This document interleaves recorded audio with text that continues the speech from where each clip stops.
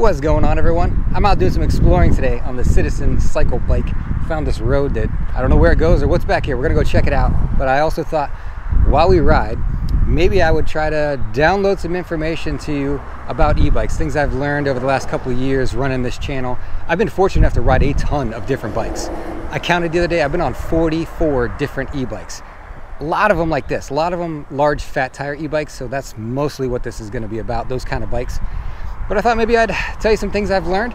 Maybe you'll find it helpful. Maybe you'll find it entertaining. We'll see. I'll try to be as concise as I can. So let's get rolling. All right, our first exploration was a bust. So we ended up in this gigantic housing complex. We're gonna just cruise through here. But back on topic, the things I've noticed about e-bikes over the years, first thing I'm gonna say is size. Bikes are extremely large. Get your eyes on an e-bike before you buy it. These 26x4 fat tire bikes are huge. They're probably double the size of a regular Walmart mountain bike that you see. They're absolutely huge and they're heavy. Go see one in person. Find someone that has one so you can try it out. Go to Cabela's or Gander Mountain, one of those outdoor companies. A lot of times they'll have them in the back of the store. You can test one out. I think people make the mistake looking at the pictures online, looking at the sizing charts online, and they think that they're gonna be able to access one of these bikes, and really you can't. The 26x4 fat tire bike, you gotta be like 5'7" minimum to ride this comfortably. And people often think, well, the 20x4 bikes, that is a kid's bike, right? No, not at all. I can ride the 20x4 fat tires at 6 feet tall, no problem. Those are some of the most common complaints I hear, that the bike is just too big and they can't ride it, or it's just too heavy and they can't lift it. So think about your mobility as well. I would recommend getting a step-through bike. They're way more accessible, or getting just a smaller wheel bike. It's gonna be able to accommodate a much smaller rider. But about 5'7" to ride a 26x4 fat tire bike, that's gonna be ideal. Take a good look at the seat heights. And remember too, a lot of times they'll take that seat height measurement from the bottom of the pedal stroke to the seat. I take it from the ground to the top of the seat. So be cautious of that if you're looking at the sizing chart. Because once you get one of these bikes and you put a rear rack on it and you put a bag on the rack, all of a sudden that back end of the bike is really tall and it's hard to swing your leg up over it. The weight, same thing. Fat tire bikes weigh about 70 pounds minimum. The ones I've gotten lately, the last like 4 or 5 bikes have been, gosh, 80 pounds, 88 pounds. They're anywhere from 78 to 90 pounds is what I've been seeing lately. They're very heavy. Can you lift that amount? If you're gonna try to put this on a bike rack or up a flight of stairs, can you lift 90 pounds? All right, that's enough on that, but they are very big. Go see one in person. The next big thing that I'm gonna tell you is range. The companies very often will drastically overstate the range on the website. Yeah, technically it's possible, but they take those range tests with like a 150-pound rider and pedal assist one on flat ground. So they give you huge numbers. Take the huge number they give you, like 80 miles, cut it in half. That's pretty much gonna be your range for regular everyday riding where you're using heavy pedal assist and heavy throttle. That's what e-bikers do. We don't pedal a ton. We use a lot of throttle, a lot of pedal assist. So take the giant number for range, cut it in half. That's more realistic. All right, next thing is customer service. For e-bike companies, these are mostly direct-to-consumer companies, right? They manufacture them overseas, they throw them on a cargo ship, they come over here and they ship them out all over the United States. There's not a whole lot of support that you get. A lot of times when you call them, they can walk you through some basic stuff, or they can get you replacement parts if it's under warranty.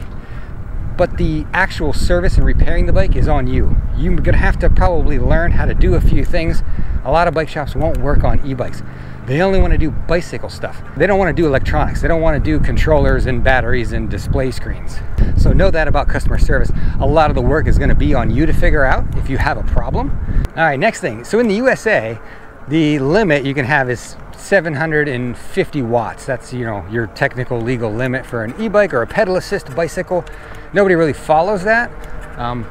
But not all 750 bikes are created equal, right? Some of them seem way more powerful, and you're saying, well, how can that be? They're both 750 watt e-bikes. There's a couple things you got to keep in mind. One is the controller.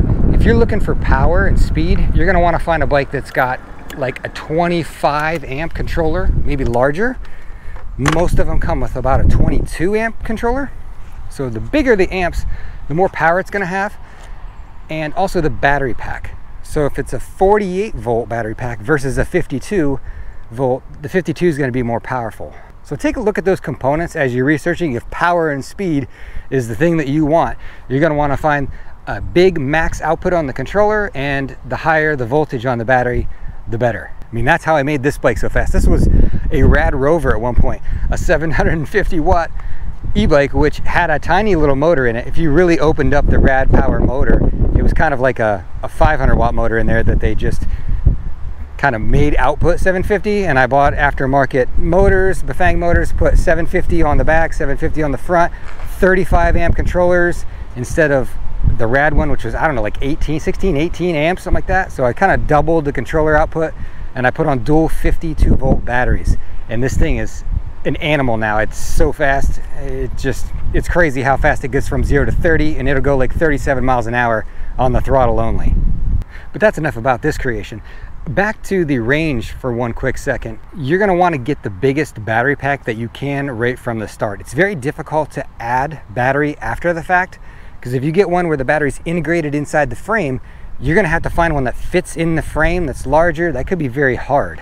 So get the largest battery you can from the start. Otherwise, you're going to have to wire up additional batteries, kind of like what I did in here. I've got a 52 volt battery pack hiding inside my rear pack that I had to, wire up myself. Custom solder all the battery connections and everything, and I don't know that people are really going to want to do that. So get a big battery right from the get-go. All right, but let's keep riding. What else have I learned here that I can download? How about folding bikes? Everybody thinks they're going to get a folding bike and, oh, I'm going to throw it in my car, or I'm going to throw it in my camper, or we'll take it with me everywhere. Just because it folds does not mean that it is easy to take with you. And those folding bikes are still pretty large, and even when they're folded up, they still weigh 70 pounds. And then you're carrying an awkward 70 pounds or trying to load that in your car. I did a bunch of videos showing loading folding bikes into trucks, cars, SUVs, and don't think that you're going to buy two folding bikes and put them in the back of your RAV4 or your Ford Escape or your Ford Bronco Sport. They're not going to fit. You can get one in the trunk. If you want to put two in, you got to lay the seats down. They're that large. They're still big even when folded up, unless you get one of the micro folding bikes with like 12-inch wheels on it. I'm talking mostly about the fat tire bikes. A folding fat tire bike is not easy to maneuver around. Even when I take mine places, I don't even fold it. I just throw it in the back of the truck standing up. So a folding bike does not mean easy to handle. Watch that video. You'll see what I'm talking about. All right, let's talk about some of the emails I get all the time, which are, hey, Citizen, I'm considering this bike, and this one. Which one should I buy? Well, you might be surprised to hear me say this, but they're all largely the same. I mean, they have the same brakes, the same frames, the same displays, the same shifting mechanisms. There's a lot of pieces on all these bikes that are the same across the board, so it doesn't make a huge difference, really. Just get the one that speaks to you. A lot of times they're pretty much the same thing. They got the same controller, same motor, everything. They just have different color schemes, a few different parts on them, and a different branding sticker on the side a lot of times. So don't lose any sleep over it. If it's your first e-bike, I would recommend going the cheaper route. You really need to ride and experience one. I mean, do your best to pick the one you think you're gonna like, but go the cheaper route, get the one, get out on one, and just experience it. And then you're gonna know after, 6 months of riding it, oh, I should have got this feature and not this one. Trust me, e-bikes tend to multiply. You're probably gonna end up buying a second one anyway. So just go out, experience one, get a feel for it, what you like, what you don't like, and then on your second purchase, then you'll probably get a bike that more suits your needs. Now, another email I get all the time is, what is the best bike for climbing hills? I live in a hilly area. Well, from what I've seen, the best hill climbing bikes have been dual motor bikes. I like the dual motor bikes. They just have gobs and gobs of power. It is so nice on the hills. The mid-drives have good torque, but you're relegated to the bike's gearing for going up hills.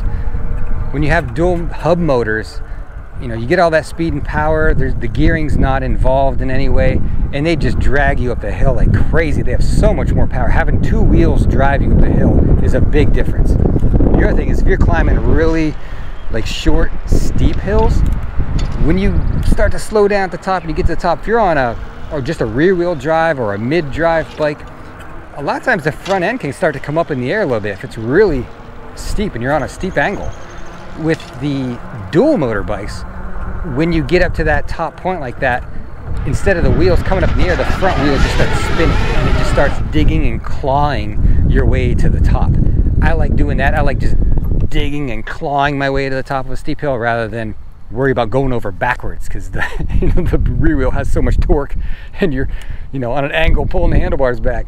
So the best I've seen for hill climbs has been dual motors, something like what I'm on. This is a custom built one, but there is a company out there called Fabulous eBikes. They make a bunch of different dual motor versions. I know Unirail has a dual motor bike, but this has just tons and tons of hill climb power. If that's what you're after, dual motors I think is the way to go. It's the easiest to work. A lot of people don't like the mid drives because you have to utilize the bike's mechanical gears in order to get the most out of the motor.